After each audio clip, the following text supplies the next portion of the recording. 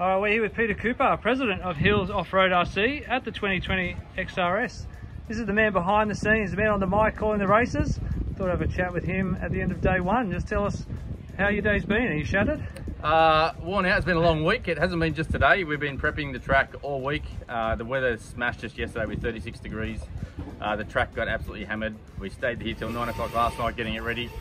The turnout today, outstanding. I think we have about 96 entries and 96 people, 172 entries for the weekend, I think. So it's been big. We got through it all today really cleanly. The rain is just starting, so thankfully we got it all done. But everyone seemed happy. Great day.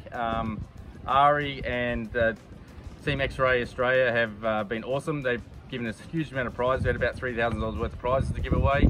We just did that. Lots of many happy faces. Our juniors were huge, with about 18 juniors for the day, so it's going really well.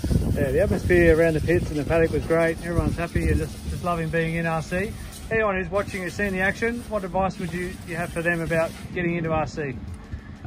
Go to your local track. If you don't know where your local track is, if you look it up online, everyone's online these days. Go down, look at a race meeting, talk to the guys. You'll find that RC guys are all helpful. They all want to get you involved.